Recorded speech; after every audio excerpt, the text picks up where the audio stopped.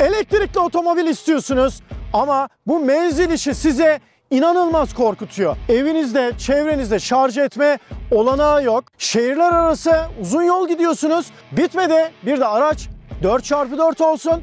Hem araziye girelim hem karda buzda güvenle gidelim diye olabilirsiniz arkadaşlar. İşte bugünkü konuğumuz Nissan X-Trail E-Power. Bitmedi, bir de E-Force. Yani 4x4 bir araç. Önde bir, arkada bir, 2 tane elektrikli motoru var. Ben de araziye geldim. İlk olarak arazi yeteneklerini deneyeceğim. Peki yanımızda da birinin bulunması lazım. Kim gelsin?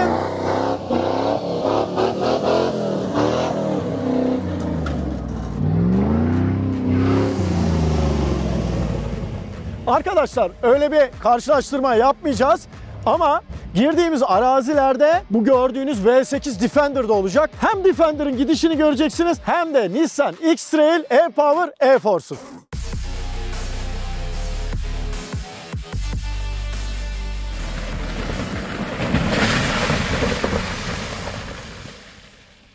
Yanımda kim var? Oranlı Adventure Team yani Efe var. Murat abi biliyorsunuz 6x6, 8x8 Unimog'lar. Yani arazi hayatı onlarda. Ne diyorsun? Menzili sorunsuz bir elektriklimiz var 4 çeker. Gerçekten elektrikli araçlara oldukça önyargılı biri olarak ilgimi çekti. Deneyeceğiz, göreceğiz bakalım arazi performansı nasıl. Bu araçla ben tam 1200 kilometre yol yaptım. Hem şehirler arası hem Ankara hem de İstanbul şehir içi. Bu tüketimleri de arazi videomuzun hemen arkasından devamı olarak gerçek yol tüketimini sizinle paylaşacağım. Aynı Qashqai E-Power videosunda olduğu gibi sana bir sorum var. Tabii. Senin bir tezin vardı. Benim çok ilgimi çekti elektrikli otomobillerle ilgili. Ya bir mühendis olarak elektrikli otomobiller hakkında bir araştırmam da var aslında. Dünya elektrikli otomobiller hazır mı şeklinde. Bunun bir aşamasında elektrikli otomobil kullanmayarak benzin parası vererek zamanı satın alabilirsiniz aslında. Zamanı satın alabilirsiniz. Bakar mısın? Elektrikli otomobillere atılmış gerçekten sağlam bir böyle... Sağlam bir tez olduğunu düşünüyorum. Evet, çok sağlam. Ki ben de sonuçta kablo ile şarj olan bir tam elektrikli araç kullanıyorum. Ama burada nedir arkadaşlar? Üzerinde bir benzinli jeneratör olan ve tam elektrikli hem de 4x4 bir araç var. Bakalım dediğin olay parayla zamanı satın alma olayı bu araçla ne kadar geçerliymiş. Onu da testin devamında göreceğiz zaten. Gel istersen şimdi o anlara dönelim. İlk baştan girişten itibaren sizlere izletelim. Bakalım şimdi Defender burada işin krallarından bir tanesi. Gönül isterdi ki bir Nissan Petrol olsun. Ama şu anda bu şekildeyiz. Ben sıkışırsam beni çekecek. Tabii inşallah o kalmaz çünkü lastikler sarıyor çok kötü. Yerler ıslak. Senin lastikler bile çok kötü sarmış. Yine var. Çamur lastiği değil mi seninki? Evet, STT çamur. Evet, benimki bildiğin yazlık ve doğrudan asfalt lastiği. Oo, çok felaket ya. Ama bir şey söyleyeyim mi? Çok rahat geldim ha. Kabiliyetini kanıtladı. Ben neden gördüm. Hayatım bir de çok havalı duruyor araba. Hiç kaymıyor ha. Vallahi billahi. Devam.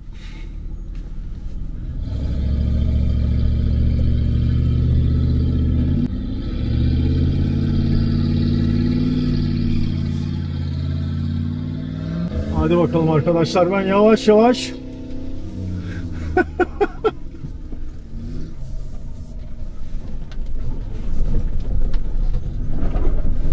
oba heyt çıktık. Nasıl? Çok rahat çıktı ya. Rahat çıktı. Ya bir şey söyleyeyim mi? İşte elektrik olayı. Motor yani tork o kadar güzel veriyor ki. Evet, çok iyi. Anlık. Şakır şakır çıktık. Şakır şakır. 4 çekerle gidiyorsun. Düz 4 çeker seni şu an. Süper. Şurada da bayağı dirençli bir yer var. Basit şeyler bunlar gerçi ama.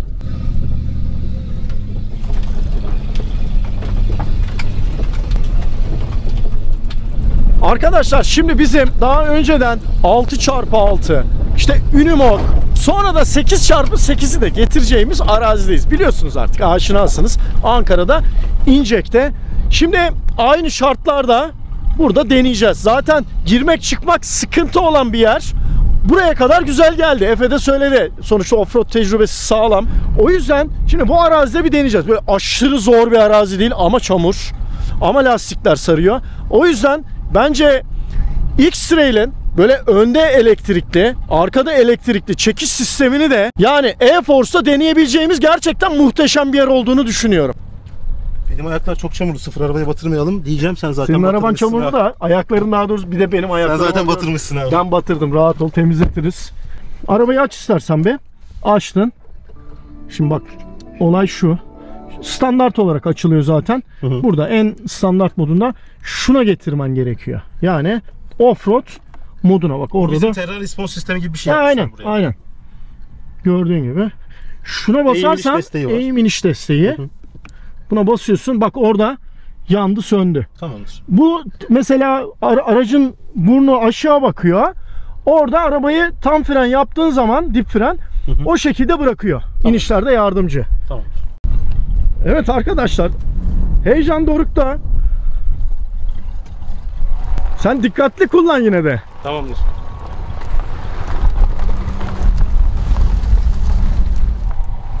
Ayağımı frenden çektim.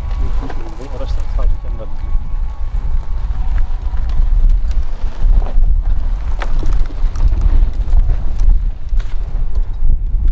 Keşke 360 sistemin ona da bir desteği olsaydı. Yokuş iniş modu, ayağımı tekrar frenden çektim. Araç kendi frenliyor. Evet, gayet başarılı. Alıştın mı? Alıştım. Araç gayet başarılı. Tek sıkıntısı önümü hiç görmüyorum. Oturma pozisyonu çok aşağıda. Nerede taş var, nerede iniş var, nerede çıkış var bildiğim için ilerleyebiliyorum şu an. Keşke 360 kameranın ona bir etkisi olsa. Yok, arka var. Arka, yan. Önde o. Tam sorun çözüldü. Şimdi bununla açık gidebiliriz. Bakalım. Şu kötü bir yerimiz var bizim. O ana çıkışın hemen altındaki. Orayı bir denesene. İmkansız. Gerçi videodan belli olmuyor yayınlar ama orası ciddi bir yayın. Yok. Videodan belli olmuyor da dediğin gibi. Aynen. Burası inanılmaz bir şey arkadaşlar. Bakmayın böyle durduğuna. Oranın bir kısmı 70 dereceye 80 dereceye yakın. Evet. Bir de bir kısmı yakın.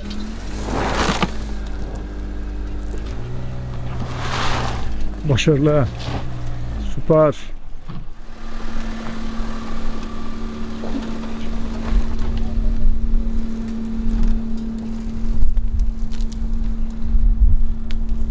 Dallar ince değil mi? Essem sıkıntı olmaz.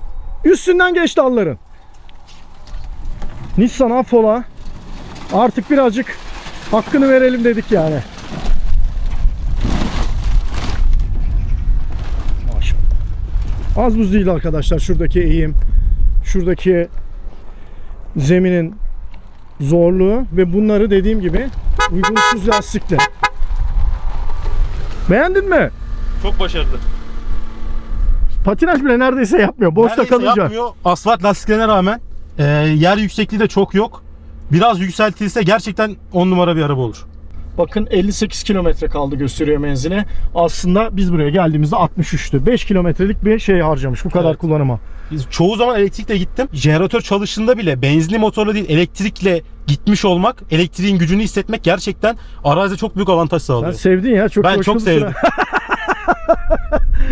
Süper. Bizim burada yeni araçta denerken lastikler ne kadar açıyor, ne kadar kuvvetli diye denediğimiz bir parkurumuz var. Burada bir lastik açalım. Tamam. Lastiklerin ne kadar açıldığını görelim. Burada böyle. Bir de diğer taraftan. Evet. İşte sana lastik açma.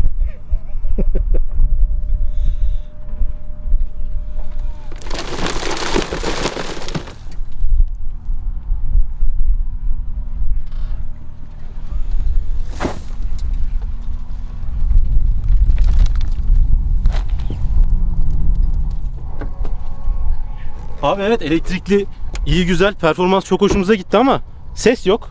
Ver sesi, ver coşkuyu. Yeteri kadar doyamadık. Ben hemen koşup ver bir 8 silindir sesi. Hadi bakalım.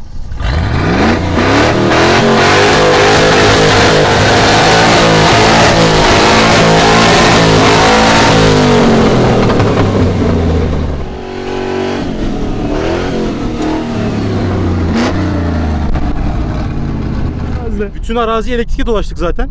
Senin muhtemelen bu arabayla İstanbul'dan geldiğin kadar ben şurada 2 dakika gazlarken yaktım.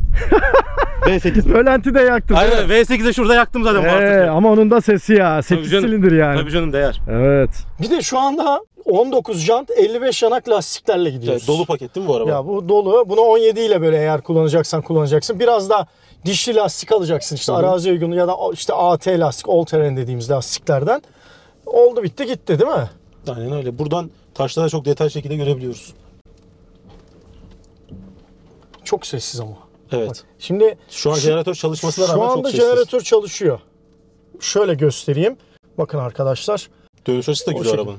Evet, o da güzel veriyor. Şu tepeden de görme açısından şöyle saldım bayıra yapalım. Bak hop indik. Ama bak gitti bu görüntü şimdi. Hızlanınca görüntü gidiyor, tekrar açmak gerekiyor. Evet. Bunda bence bir farklı bir destek vardır. E-pedal da çalıştırabiliriz. O da fren yapıyor bu arada. Hı. Bak o da bir seçenek. E-pedalla kullanayım ben hatta. Hızlanınca gidiyor. Gelince açacaksın o zaman. Mesela bu bence opsiyon olarak sürekli açık bırakılabilir bir şey olması lazım. Bence bunun bir yolu vardır abi. Off-road modunda böyle olmalı. Evet. Güzel olur. Kesinlikle şu ekrandan çıkmaması lazım. Değil mi? Ben ciddi sıkıntısı çektim onu çünkü. Hem darbeleri emişte çok başarılı. Konforlu bir araba. Daha Arazide yanak bile lastik konforlu bir olmasına araba. rağmen. Hem de sessizliği çok hoşuma gidiyor. Şuradan bir yukarı Şuradan çıkalım değil mi? tekrar. Tamam. Oo bayağı burada. Ya şimdi bir şey söyleyeyim. Şuradan dururken böyle görünmüyor. Şeyden evet. hiç görünmüyor kameralardan. Videolarda hiç ama belli şuraya olmuyor gelince çıktığımız diyorsun yerden. ya buradan ben tamponu vurur muyum falan böyle. Kurtarıyor şey ama. oluyorsun. Bak gökyüzünü görmeye başladık. Şu anda toprak görmüyorum. Aynen ben. öyle. Ben çıkarken buradan tampon vuracak sandım ama Bak, vurmadı. Ses yok, devir yok, bilmem ne yok, falan yok, filan yok. Tıkır tıkır patinajsız bilmem nesiz. Hafif bir gır etti tamam işte. Daha dik biraz önce daha Şuraya daha çıkar mıyım? Çıkarsın. Şuradan şöyle bir çapraz çıkış Aha. yapalım mı?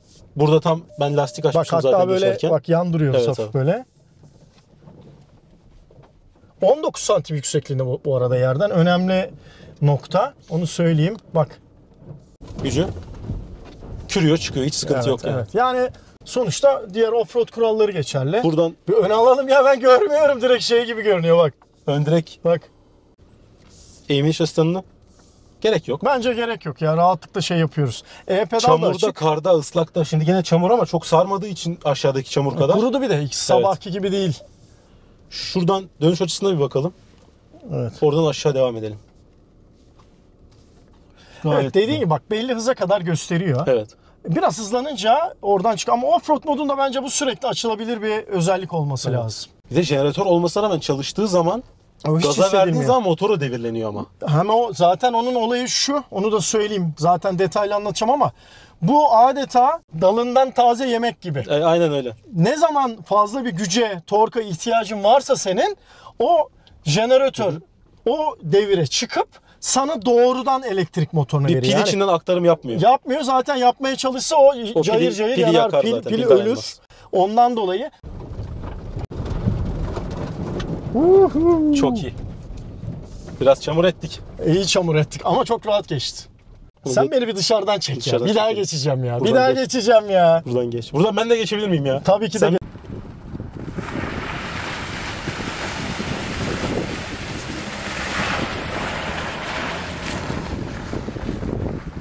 Ver coşkuyu.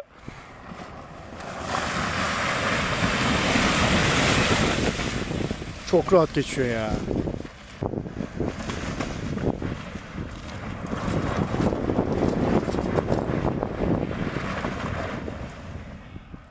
Güzel çamur oldu ama.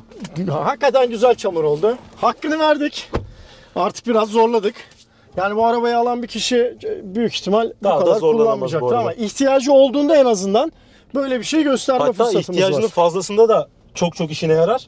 Daha Aynen. fazla hard offroad yapmak isteyen zaten custom bir Aynen. araçla. Şimdi bu aracın en büyük avantajı ne biliyor musun? Marka avantajı var. Sonuçta Nissan'ın arazi konusunda inanılmaz bir geçmişi var. Güzel deneyimleri var. Nissan'ın Petrol dediğin gerçekten. araba, şimdi Orta Doğu'da bilmem ne de orada burada, ondan sonra pick-up'ları, yani gerçekten çok önemli bir geçmişe sahip. Onları bu arabada daha da günümüz modern teknolojisine, yani nedir? İşte elektrikliye güzel bir şekilde, hem de işte zamanı satın alan elektrikliye Evet, aynen öyle. uyarlamış. Gayet güzel, gayet başarılı bir şekilde. Hoppa!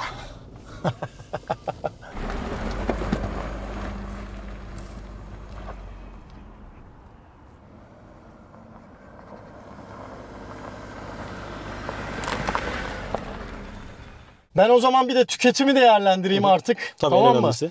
Bakalım 1200 kilometre boyunca ben bu arabayla karma tüketimde ne kadar tüketmişim ve de elektrikli bir otomobille de bu verileri karşılaştıracağım şimdi. Yani ne zaman böyle bir aracı tercih etmeniz lazım? Kablosuz bir elektrikli aracı ne zaman kabloluyor? Oradaki tablolardan 3 farklı senaryoda göreceksiniz. Sana da teşekkür ederim. Ben teşekkür ederim abi. Deneyimlemiş olduk. Eyvallah. Aynen. Benim de biraz elektrikli araçlara karşı ön yargım kırılmış oldu. İyi, sen testini bile yapmışsın bak önden. Şimdi de gördün. Evet. X-Trail E-Power'ın arazi yeteneğini gördünüz. Tabii bu arazi yeteneğini açıklamaya izah ettim ben ama çok kısaca geçeyim. Önde bir, arkada bir tane elektrikli motoru var ve adeta bu tekerleklerin her birini ayrı ayrı kontrol ediyor ve bunu hem bu elektrikli motorun gücüyle hem de frenlerle ayrı ayrı yapıyor. Yani önde ve arkada birer tane elektrikli motor olması ve de bu işin tamamen elektronik olarak halledilmesi iki dingil arasında bir şaft olmasını ortadan kaldırıyor. Ondan sonra kilit vesaire gibi mekanizmaların ihtiyacını da ortadan kaldırıyor. Ondan dolayı da daha verimli, daha hızlı çalışan bir 4 çeker sistemi ortaya çıkıyor. Yani bu araç biraz yerden yüksek olsa, daha uygun lastikler kullanılsa belki de arazi kabiliyeti 2 katına çıkacak. Petrollarla belki de yan yana araziye girecek. O yüzden bence esas amacı böyle yol olan bir araç için oldukça başarılı bir off-road sürüşüydü diye düşünüyorum. Bu sürüş sadece böyle kayalık, çamur vesaire yerler için değil. Buradaki bu fiziki tuştan da değiştirebiliyoruz. Mesela kış modu var, eko modu var, sport modu var vesaire. Yani her tip yol koşuluna göre burada bunu düşünmüşler. Bu güzel bir şey. İniş desteğini de gösterdik. Bir elektrikli araçta olduğumuzdan bahsediyoruz. Tek farkı kabloyla şarj etmiyorsunuz. Sizin yerinize bütün bu işlemleri benzin yapıyor ve benzinli jeneratör elektriği üretiyor. Ayrıca üzerine bir tane de 1.9 kWh'lik pil var. Kimi zaman sadece pille ilerleyebiliyorsunuz. Kimi zaman bu jeneratör doğrudan elektrik motorlarına enerji veriyor. Pil bağımsız bir şekilde çalışıyor ve gerektiği zaman pillerden kullanıyor. Örneğin hafif böyle trafikte süzülürken vesaire o zaman 1.9 kWh'lik pili kullanıyorsunuz. İşte o benzinli jeneratör ürettiği enerji doğrudan elektrik motorlarına veriyor. Peki bu neye benziyor? Aslında çok basit bir sistem. Özellikle eskiler bilir. Pilli bisiklet aydınlatmaları vesaire yokken ne vardı biliyor musunuz? Dinamo diye bir şeyimiz vardı. Bu dinamo arka tekerden hareketini alırdı. Siz gittikçe sürekli olarak elektrik üretirdi ve de sizin aydınlatmanızı çalıştırırdı. Yani orada mekanik enerjiyi doğrudan elektrik enerjisine dönüştürdü. Aslında bu bir nevi bir dinamo sistemi diyebiliriz. Kafada daha rahat kalması için. Bir de şöyle bir örnek verebilirim. Mesela diyelim bir kamp çadırınız var ve herhangi bir şekilde elektrik çekemiyorsunuz. Ne yapacaksınız? Yanınızda mesela bir benzinli jeneratör götüreceksiniz. Takacaksınız, elektriğiniz olacak. Aslında aynı şey. Ha bir ampule enerji vermişsiniz, ha bir elektrikli motora. İşin temel çalışma prensibi bu şekilde. Tabii benzinli jeneratör bir de şunu yapıyor. Sizin bu pilinizi de dolduruyor. Bir yandan da elektrik motorlarınıza enerji veriyor. Ayrıca 1.9 kWh'lik bu pil e-pedal sistemi devredeyken ayağınızı gazdan çektiğiniz anda frenleme yapıyor. Bu frenlemenin sonucunda da rejenerasyon işlemi oluyor ve de pil dolmaya başlıyor. Bu araçta şöyle önemli bir olay var. Merak edeceksiniz ya önde bir arkada bir sürekli mi 4 çekiyor bu araç? Hayır arkadaşlar. İhtiyaca göre değişiyor. Güç ihtiyacı ne zaman olursa arkadan çekiş o zaman devreye giriyor. Yani esas olarak çekiş önde. Arka taraf sizin işte hızlanma ihtiyacınızda, işte tutunma ihtiyacınızda, işte virajı daha iyi almak için gerekli durumlarda arka akstaki çekişte yani elektrik motoru da devreye giriyor.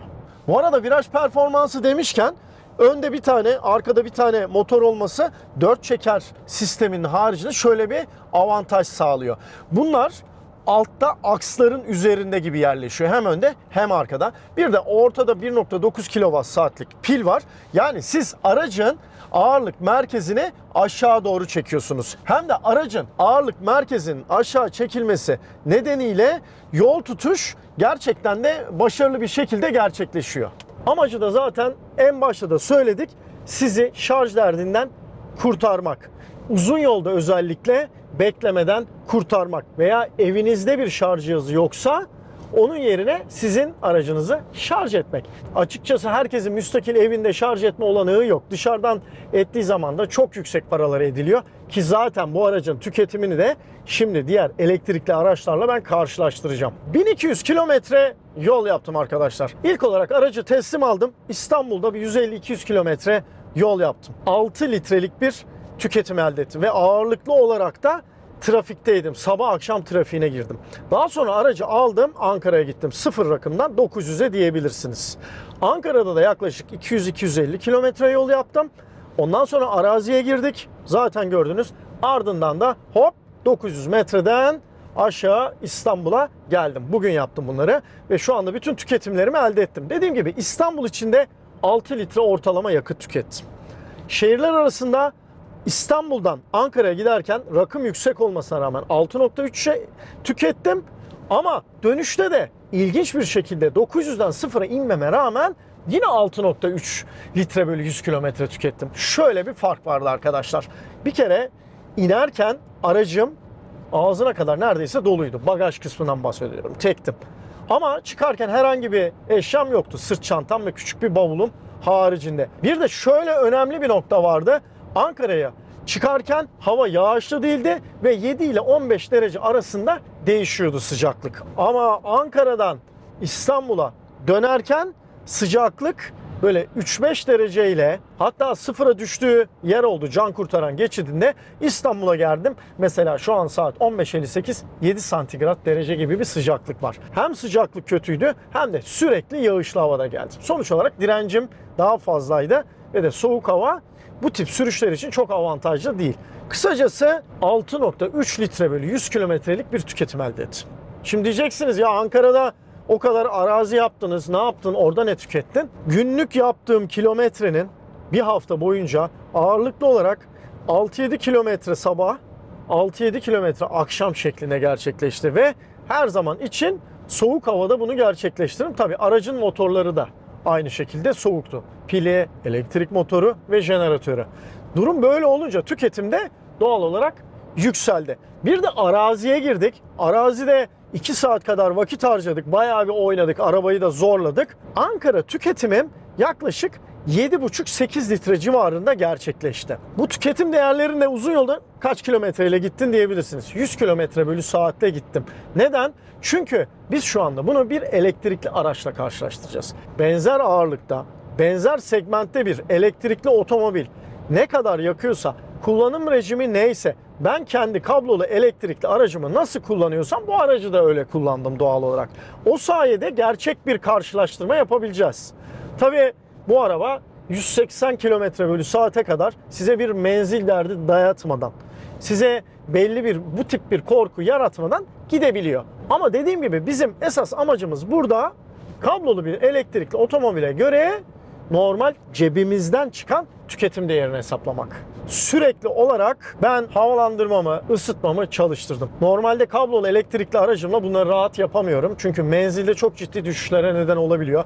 Ama bu araçta bir benzinli jeneratör olduğu için onun soğutma sıvısını da siz aynen bu işler için kullanabiliyorsunuz. Yani onun sıcaklığını kabine alabildiğiniz için sizin yakıt tüketiminize bir etkisi olmuyor. Ama elektrikli otomobillerde bir ısı pompası olduğu için ve o ısı pompası gücünü pillerden aldığı için büyük sıkıntı yaşayabiliyorsunuz ve genelde kapatarak gidiyorsunuz. İlk olarak birinci senaryo.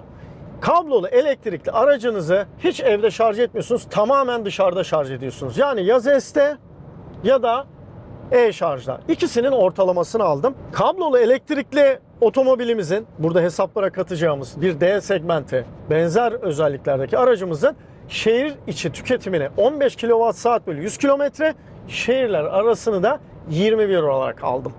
Ve bu doğrultuda tablomuza baktığımız zaman tamamen dışarıda şarj ettiğimizde ortalama değerle 1 lira 32 kuruş şehir içi ve 1 lira 85 kuruş da şehirler arası cepten sarfiyatımız oluyor. Çünkü litre olarak konuşmamız gerekiyor bu araçta. O yüzden de Türk lirasına çeviriyoruz ve öyle karşılaştırmamız gerekiyor. Yoksa başka bir karşılaştırma yapamayız tabii. Yani birinci senaryoya göre tamamen dışarıda şarj edilen bir elektrikli otomobile göre ciddi şekilde bir avantajı var X-Trail E-Power'ın. Şimdi gelelim ikinciye. Bu sefer Şehir içinde ve şehir dışında yarısını evden, yarısını da diğer bahsettiğimiz şarj istasyonlarından yapacağız. Ev tüketimini 246 ve 240 üstü olarak ortalama aldım yine. Aynı şekilde dışarıda şarjı da.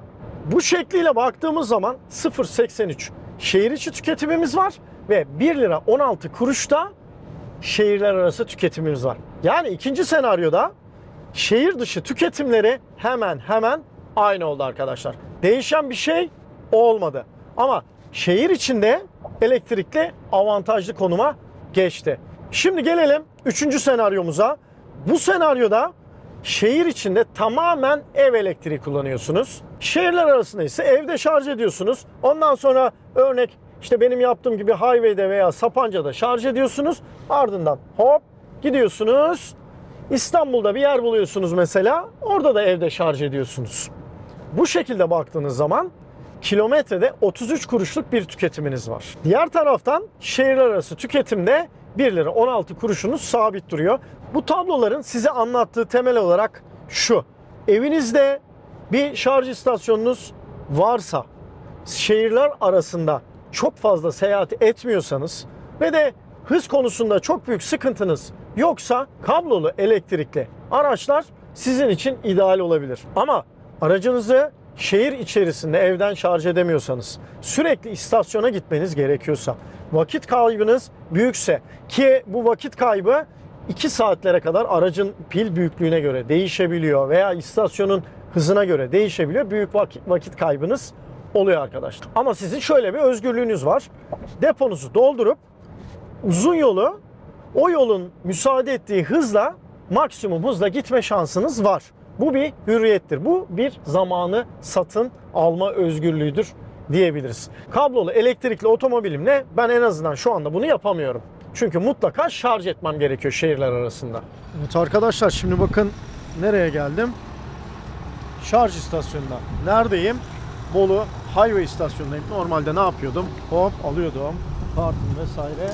Tık böyle takıyordum. Ama şimdi buraya jeneratörümüz için benzin koymamız gerekiyor. Ben zaten Ankara çıkışında depomu fulllemiştim. O yüzden böyle de bir şeye gerek kalmadı arkadaşlar. Sadece şöyle bir göz kırpıp gidiyorum.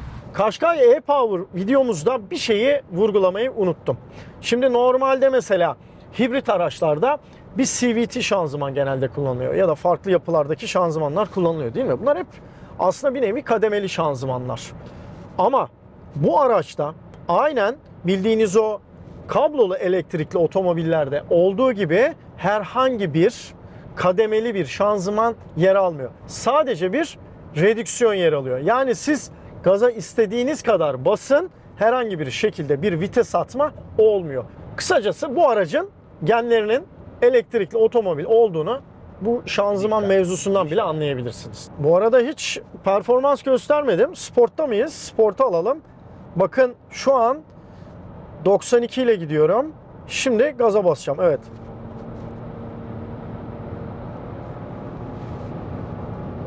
Rampa yukarı.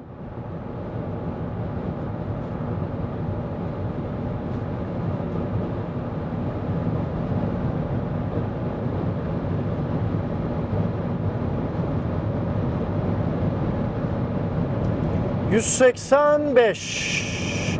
...186... Evet. Yani kısacası bu araç 180 km/s maksimum hızı. Ama şöyle bir şey var. Bu 186'nın nedeni bence şu. Göstergede yaklaşık %3'lük bir hata var. Ben bunu tüketimden de anladım. Depodan depoya tüketimde %3 hata çıktı. Yani o bahsettiğimiz 6.3 ve 6'yı yaklaşık %3 kadar, 0.2 litreler kadar yükseltebilirsiniz. Yani aslında bu değerler tüketime geri döndük ama katalog değerleriyle de hemen aynı benim ortalamalarım. Bir de şöyle bir şey var. 130 km/saatle ne kadar yaktım? 130-135 hedefiyle gittim. Galiba 123-124 civarı bir ortalama elde ettim. 100 kilometreye yakın ve 9,5 litre bölü 100 kilometrelik bir tüketim elde ettim. Bu arada sürücüsüyle birlikte 2 tonluk bir araçla birlikteyiz. Hatta 7 koltuklusu var. O daha da ağır oluyor. Bu şekilde baktığınız zaman gerçekten atak bir araç. Ve sıfırdan 100 km/s hızlanmasını 5 koltuklusu 7 saniyede gerçekleştirebiliyor.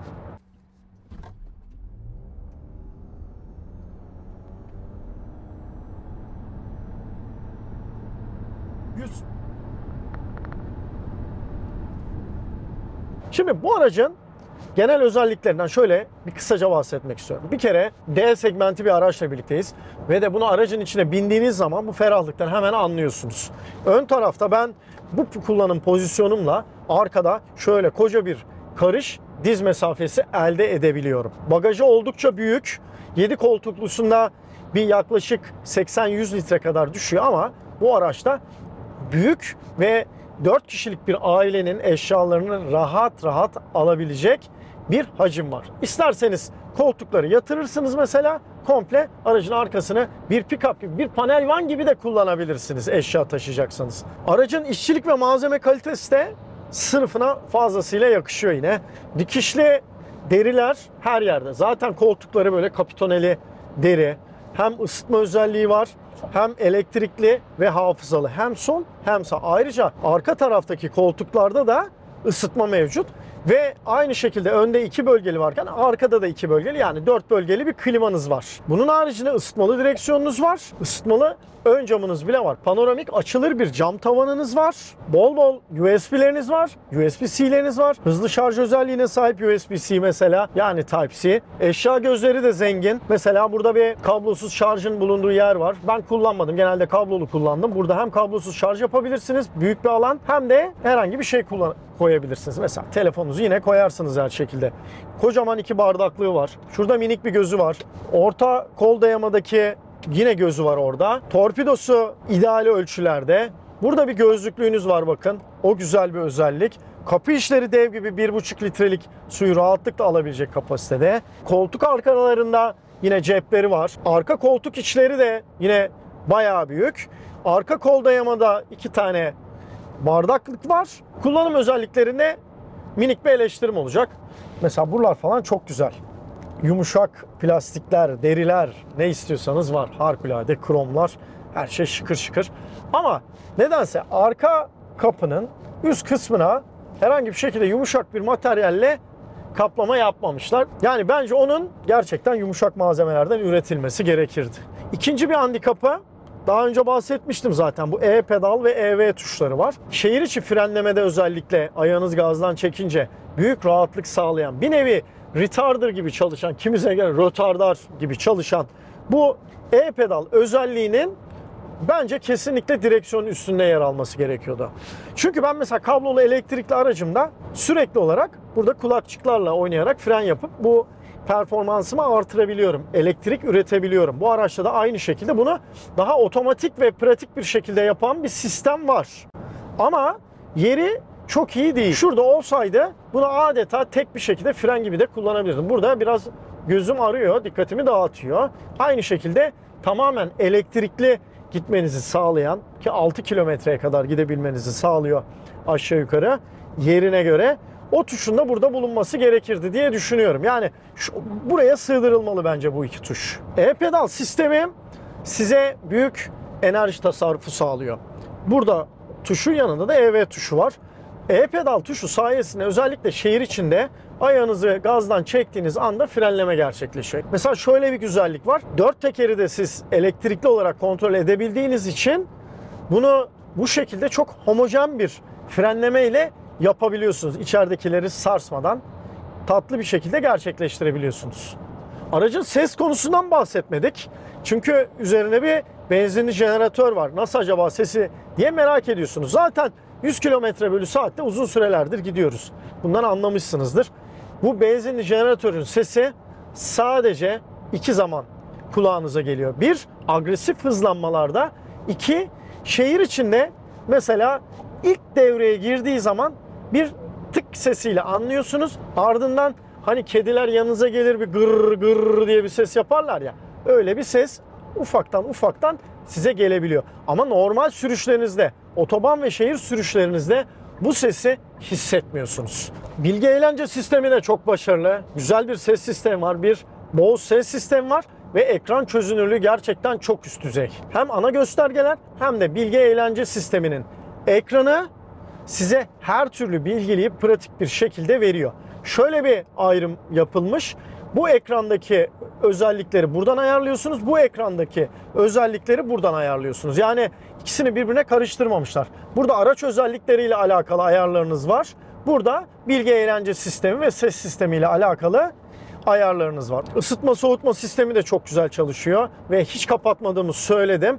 Hem net bir şekilde okunuyor hem çok pratik bir şekilde ayarlanabiliyor. Hepsi fiziki tuş. Fiziki tuş olmasından dolayı da ayrı mutlu oldum. Evet arkadaşlar, Nissan X-Trail E-Power E-Force testimizi de tamamladık. Size bu aracın tüm özelliklerini güzel bir şekilde vermeye gayret ettim. Umarım videomuzda beğenmişsinizdir. 0 silindir serimizde aynen devam edecek. O yüzden lütfen takipte kalın. Ayrıca beğenilerinizi esirgemediğiniz için çok teşekkür ederim. Hoşça kalın.